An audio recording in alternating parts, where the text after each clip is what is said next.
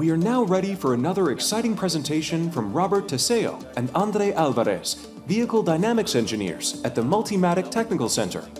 Their presentation will focus on the development of a Jounce damper for off-road applications using VI-CarRealTime, which enabled Multimatic to significantly reduce development costs and time. Please come on stage, Andre and Robert.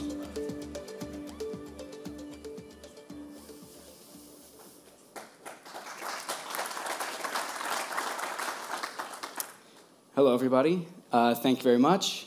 Thank you to VI Grade for hosting us at this conference. We're very pleased to be here with you guys today. So my name is Robert Teseo. Joining with me today is my colleague Andre Alvarez, and we are from Multimatic. We're going to be talking to you about some development work we did for a Jounce damper. This is a bit of a different product to something you've seen in the past couple of days, and it's a pretty different application. So we'll walk you through kind of the process that we used and explain how the use of VI-CarRealTime was essential in this process. To start off with, we're going to do a bit of a background about Multimatic.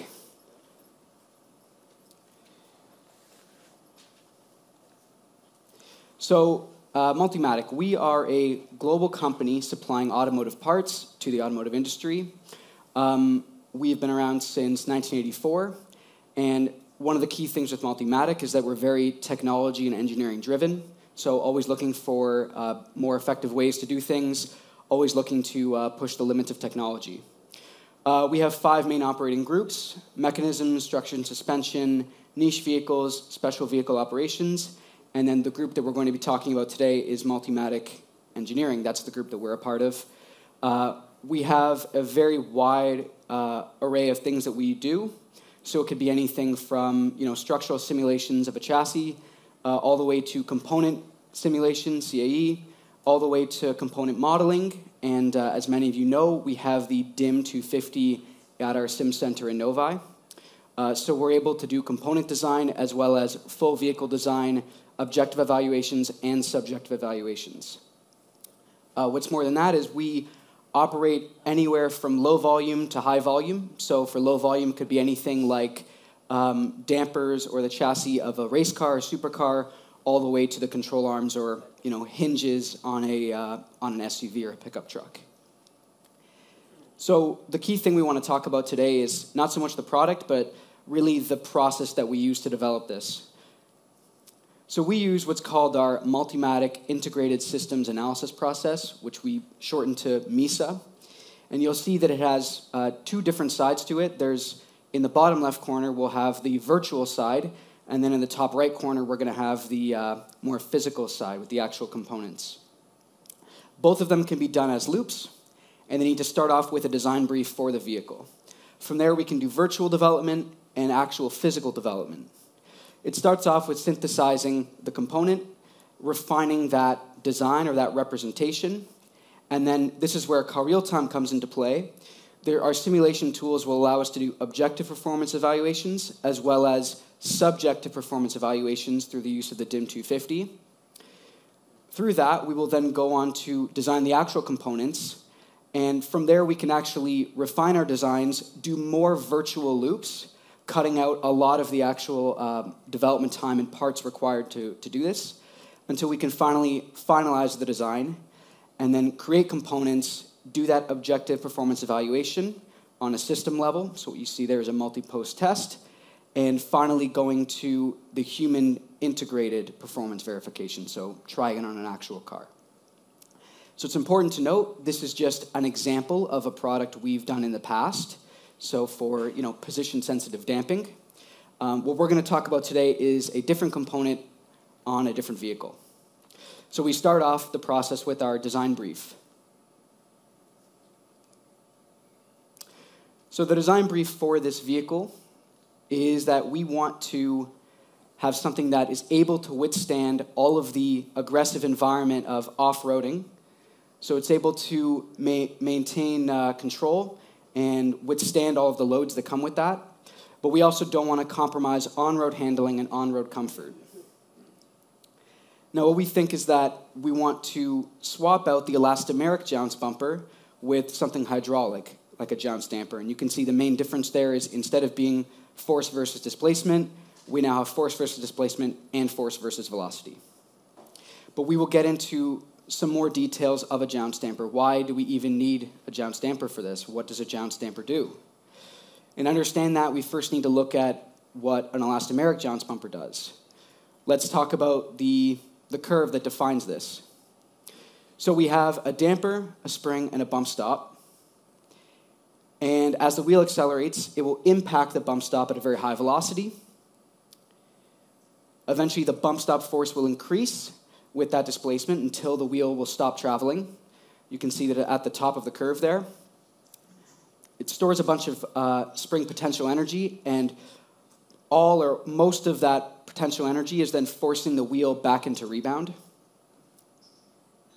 Now let's compare that to a hydraulic Jounce damper. We still have more or less the same thing. We have a damper and a spring, but we swapped out the bump stop for the Jounce damper. We get the exact same situation. It will impact the Jounce damper at a high velocity. But this time, we're able to resist both velocity and displacement, so a lot more energy is dissipated, and that eventually stops the wheel from traveling. So 2 things to note here. We have a lower peak wheel force, and we also have less wheel travel. Finally, the wheel is still forced back into rebound. This time, the Jounce damper continues to dissipate energy through the use of rebound damping, and that causes it to rebound with less velocity.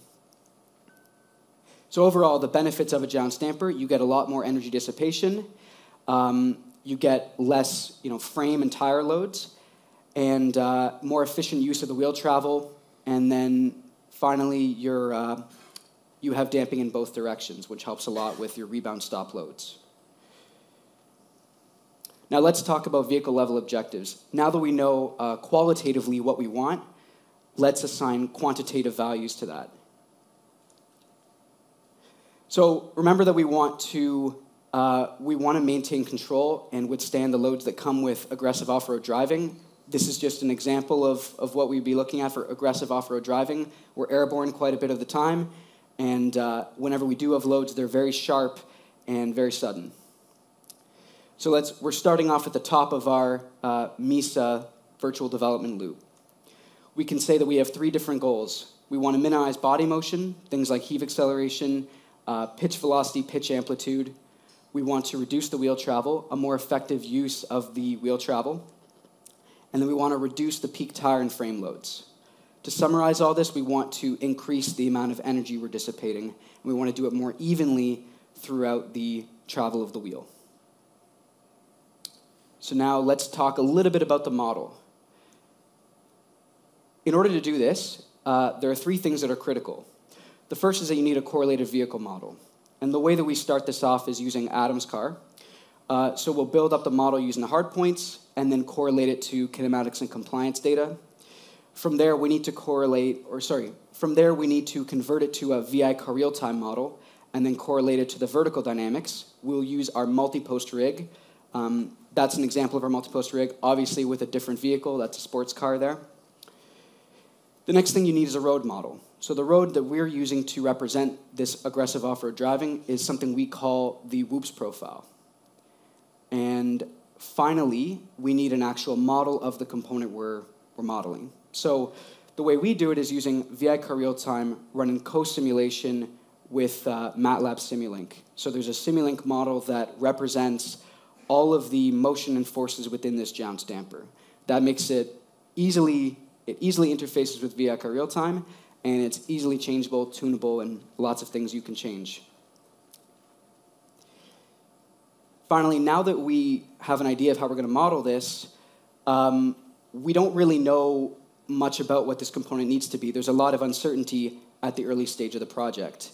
We know generally we need a Jounce damper, but we don't know really much about it. So there are lots of open questions, things like how's it going to be mounted to the frame, what spring rates do we need, how much damping do we need preload, what type of damping, like digressive, linear, progressive damping. All of these things are not really certain right now. But what we can do is we can just assign very simple representations of this Jounce damper early on in the program.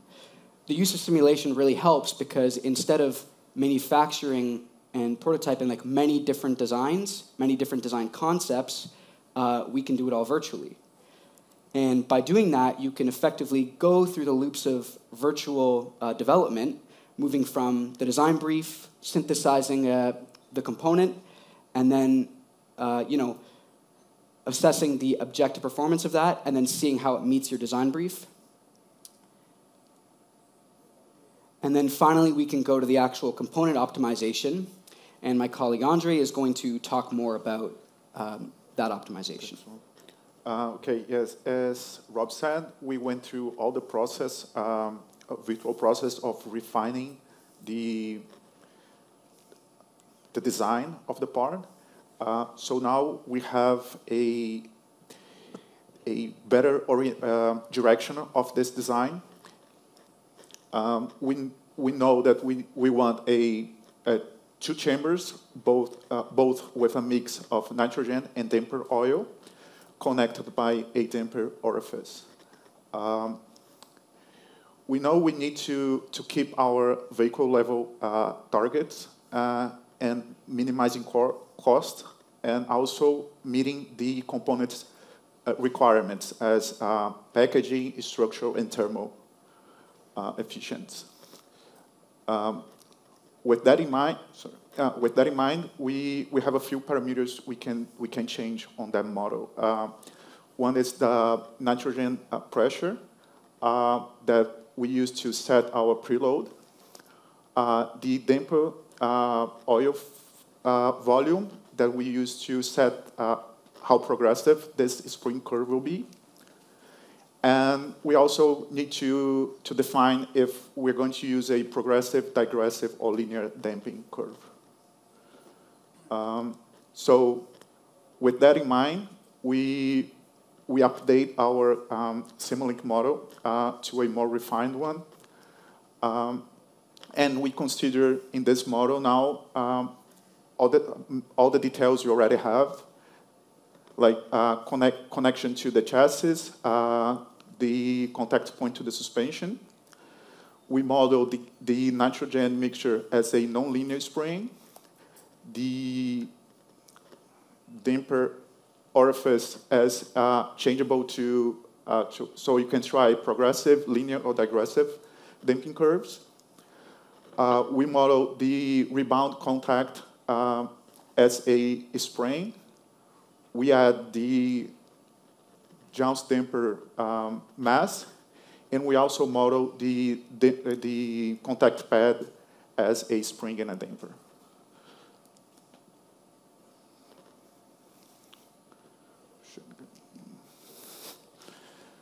Okay. So now we are going to go through the object performance assessments. We know that we want our model to have some.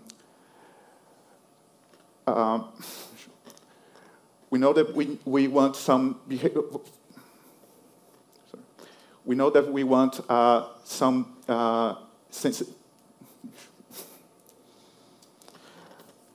we know that we want some reduction in body motion, wheel travel, and vertical motion. So we can check these vehicle performance by changing the charge pressure, the oil fuel volume, and the damper architecture, changing between progressive, linear, and digressive. Here we are looking at a bump event of our off-road profile, and comparing this, the change on this, the sensitivity of these parameters. We can also look at the full off-road profile, comparing the same change to looking at the full vehicle performance. So charge pressure, oil fuel volume, damper characteristics. OK, Okay, so now that we have, so now we can compare our model to a actual elastomeric damper, Jounce bump. Here we're going to look at the bump event and see how it performed against a elastomeric bump stop. So we can see we can see reduction in body motion, the wheel force, the wheel travel, the tire force, and we also can see a increase and more linear energy distribution, more even energy distribution.